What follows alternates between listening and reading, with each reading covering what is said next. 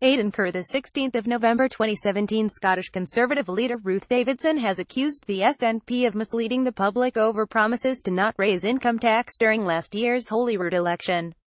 Davidson made the charge to Deputy First Minister John Swinney, as he stood in for Nicola Sturgeon as she returns from a climate change conference in Germany, at the weekly session of First Minister's Questions.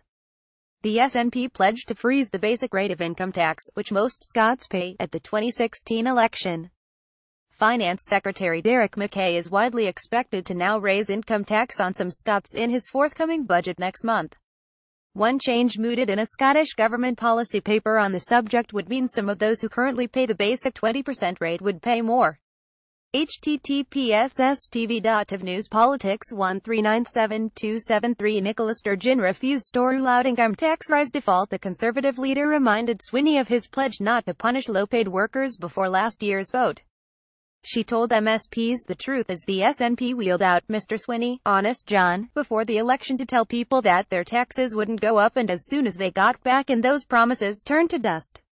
Swinney defended the possibility of an income tax rise in the forthcoming budget.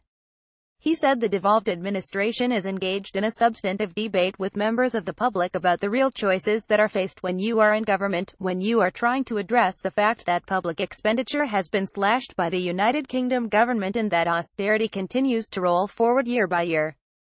https://tv.of News Politics 1381314 Almost 40000 Scots stop a 400 more income tax default. The Deputy First Minister stressed the SNP would act at all times to protect the interests of low-income individuals within our society.